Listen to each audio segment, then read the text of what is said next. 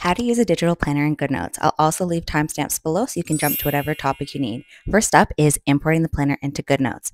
So you first want to start by going to your Files app and clicking the Planner Download PDF. Once you click that, you can click the Planner button. Use your finger, not Apple Pencil if you're using that. Then click Open. Then it's going to bring you to the planner builder. Here you can press go and then you can pick your planner options. You can pick your tab color, week color, your ring color, what layout you would like, and the start date, and then you're going to press build once you're done selecting those options. It's then going to build your planner and you can click download. Now it will take a minute to download and then you'll see up here at the top, it'll go to your download section so you can click it and it's now going to bring you right to your Files app into your downloads. Once in your Files app, you're going to see a zip folder. You can then click it to unzip it and a blue folder will appear beside it with the planners in it. You can then go to the year you would like. So I'm going to go to the 2026 folder, tap it, and then I'm going to open up the planner that's inside of it. Once the planner is open, you want to click the share button at the top here, and then you're going to share it to the app you're using. So I'm using Goodnotes. So I'm going to click the Goodnotes app, and then you always want to import it as a new document, not into the current document. It'll automatically go to your document section then. At the top left of the toolbar is the read only button here. When in read only mode, you can now click to navigate the planner by clicking all the tabs. You can jump to the daily, weekly pages, any template pages. When in read only mode, you cannot write. So if you do want to write, you are going to have to go back and click the read only button. So now I'm going to click that and you'll see it's going to bring down the toolbar here. Now you have all your writing tools. So you have your pen tool, then you have the eraser tool that I'm going to click next. There's many different tools that Goodnotes offers. It's such a great app for that reason. Also, if you are in writing mode, you can click with your finger to navigate the planner, but not the Apple Pencil. Some main tools that you can use in Goodnotes are the pen tool, the highlighter, the Goodnotes tape as well. Also, you can click to go to the eraser where you can change the size. Text box, this is where you can type in the planner or use the scribble feature where it converts your writing to text. And then you have the element section. This is where you can add your stickers in that you can later decorate your planner with. Also, there's the photo button so you can add any photo from your camera roll. And then the lasso tool, which is a great tool when you want to copy and paste things or move things around in your planner. When on the select tools, you can then click in to pick the exact color you want. You can add in hex codes too for that color tool. So you can then go ahead and pick your color and you can write something. And then if you want to highlight it, you can click the highlight button, change the color, and highlight right over it. Also, if you hold at the end when highlighting, it'll make your line straight. You can go ahead and erase anything that you don't want there. If you want to type in your planner, you want to make sure that you are on this text box button. Then you can tap and you can click to show the keyboard and then you can fully type anything in your planner. So you don't have to have an Apple Pencil to use a digital planner and you can move it around. That's the great thing about digital planning. Now, if you've already written something out, you can double click it and you can either delete it if you would like, or you can highlight it and you can then change the color and you can also change the size. So you don't have to do that before you type something out. You can always do it after as well, which is another great feature within Goodnotes. One of my favorite features that you can do in Goodnotes is scribble. So when the text box button is on, make sure in your settings under Apple Pencil, scribble is turned on. Then you can actually handwrite in your planner and it'll auto convert it to text. I love this feature. Next up, you want to go to thumbnail mode by clicking the button at the top left. And if you want to duplicate a page, you can click the page you want to duplicate, then click the little arrow at the bottom right, then select duplicate. And you'll see here a new duplicated page appeared. If you want to move that page, you can hold it to drag and drop it anywhere in the planner. You can also copy and paste pages by clicking the page you want to copy, click the arrow, then click copy. Then you can go to wherever page you want it before or after, click the arrow on that, then add page after or before, and then click paste page, and it'll paste that new page right in there. Another great tool that's in Goodnotes is the lasso tool. So with this tool, once you write something, if you want to move the location or make any changes, you can click this button here at the top left, draw around it, and then you can move it anywhere in the planner. With this tool, it's also great because you can copy and paste it or duplicate your text. Then you can go to different pages in the planner. So instead of having to rewrite it, you can simply paste it right into that new page. Once the planner is in GoodNotes, you can also rename it. So you can tap the top current title and then you can type whatever you would like in to name your planner. I'm just going to name mine planner for this year. Let's go over the features this specific planner has. So first you can click the year tab and then every mini calendar is fully hyperlinked. So you can go right to the day, the week, or the month right from the yearly page. You have the top tabs here that are clickable and hyperlinked so that you can use them for whatever you would like. The dashboard page is your main hub, so you can write your long-term to-dos, upcoming appointments. You're also going to find your month at a glance page and your monthly review pages. There's a spot for quick messages and extra quick notes pages here at the bottom.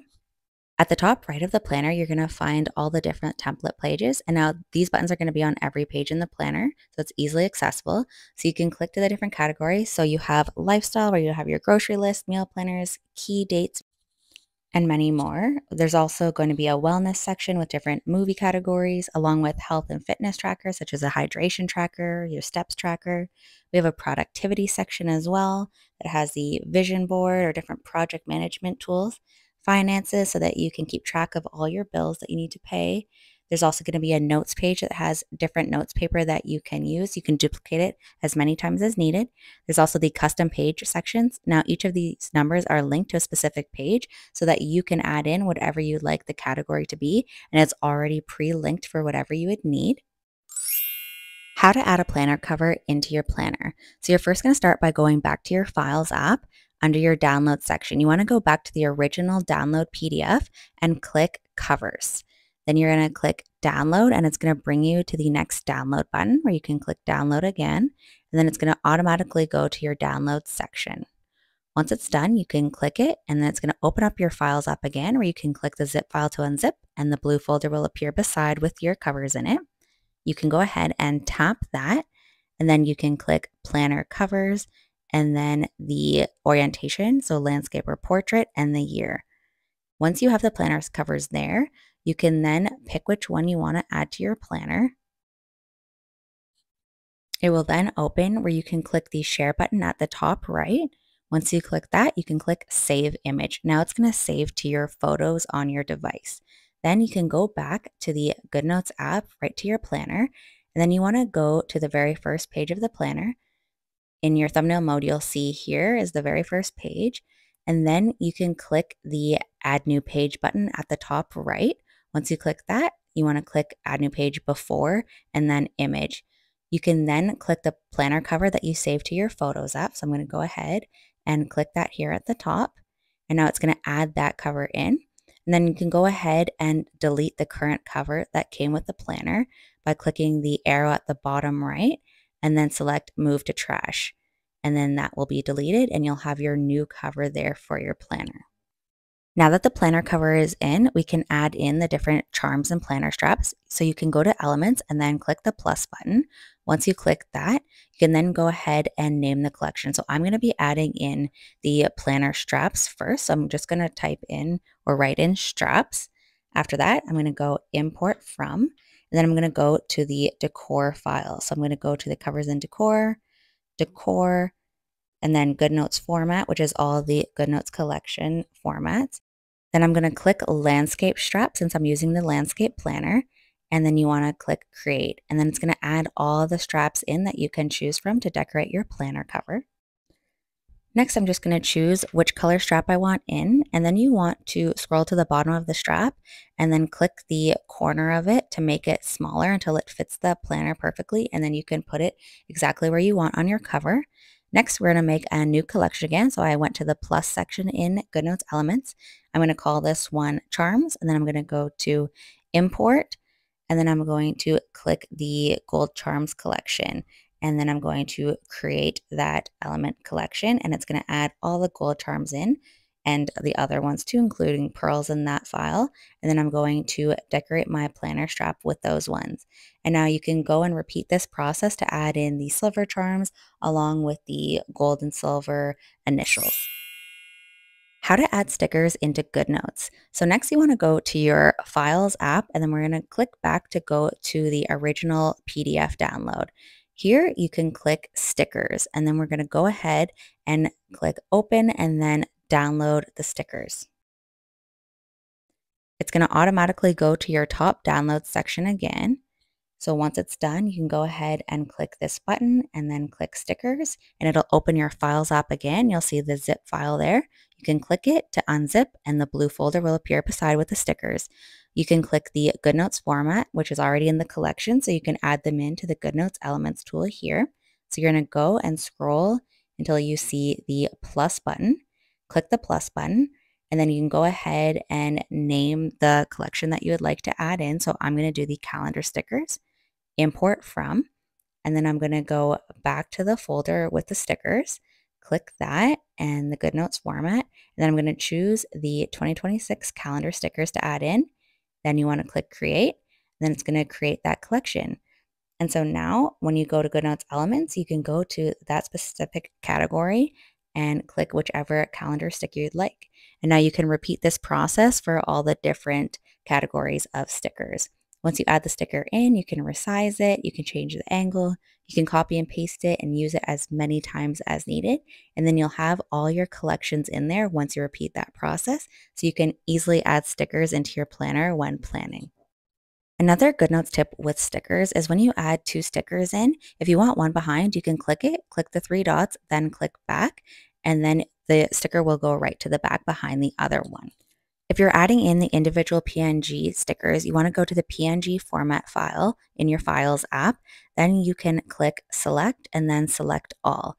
It'll then select all the stickers, and then you can click Save Images. It's now going to save them to your Photos app. You can then head back to Goodnotes and then click the Photo button, and you can add in your sticker right from in your Photos. To add the individual PNG stickers into a collection, you can go ahead and go to the Element section, then click plus. You can then name that new sticker collection. So I'm going to name mine stickers, and then you want to click the Add Photos button. Now you can click all the stickers you saved to your Photos app that were individual PNGs. Click the checkmark button and then click create, and then it's going to create the collection with all those stickers. So now you'll have that new collection right in your Elements tool, and then you can add them into your planner. How to create a shortcut so that your planner is its own icon on your iPad's home screen. So just like this, you'll see here, I created a shortcut with an image, and it'll open up my exact planner. So I'm going to show you how you can do this to your planner too. You first want to go ahead and go back to the Files app, and then go to the original download PDF again and click Shortcut Icons. Then select Open. You first want to go ahead and download all the icon covers that you can choose from to create the shortcut on your home screen. So you'll see here it has a zip folder. I'm going to click that, and then it'll unzip, and I can tap the blue folder inside. I'm going to click 2026, and here's all the shortcut icons you can choose from. So once you pick your favorite one, you can then go ahead and save it to your Photos app. So I'm just going to click the blue one here, then click Share, and then Save Image. So now it's in my Photos app on my device. Next, I'm going to go ahead and go out of Files app, and then I'm going to search for the Shortcut app. So I'm just going to type in Shortcut here, and then I'm going to go ahead and open up that app. Once you're in the Shortcuts app, you want to click the plus button at the top, and then you're going to scroll to the side until you see the Goodnotes app. Then you're going to click whatever you named your planner. So I named mine just Planner. Then you want to click the arrow beside and the Add to Home Screen button. Here you can name whatever you'd like the shortcut to appear on your home screen. So I want mine to just be Planner. And then you can click Image and then choose Photo. And this is what's going to appear on the shortcut icon. So I'm going to click the blue shortcut photo that I chose, and it's going to add that. Click Add, and now when you click that shortcut on your home screen, that button, it'll automatically open up your exact planner file so that you don't have to go through the Goodnotes app if you don't want. If you have any questions, please reach out.